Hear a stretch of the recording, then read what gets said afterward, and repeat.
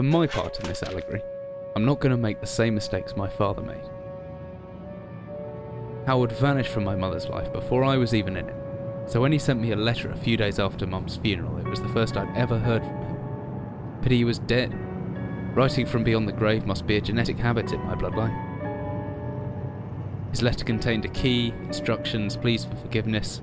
I figured the dead don't have much use for absolution, so I turned to his prophetic passing, which he inexplicably expected to come any day. Clearly averse to explanations, my father preferred to leave directions to a bank on Mayfair I'd never even heard of. In that bank was a safety deposit box in his name, and myself as executor. Of course, I went, as he knew I would.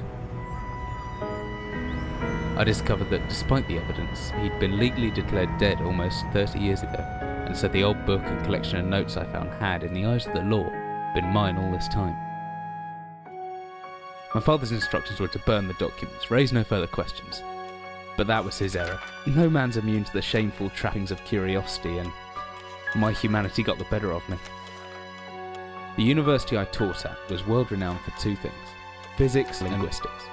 I represented the first, and the man who stood for the second was stumped by my recent acquisition. The book was indecipherable. The notes, however, showed a location somewhere in uninhabited northern Greenland. It took me almost a year to book the last flight I'd ever take.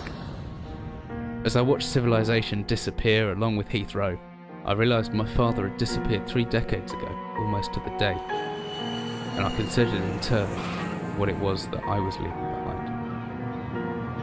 We landed on a strip of ice a few feet wide, and within minutes I was pulling away on a chartered boat, beginning the 12-hour journey that would lead me into my past.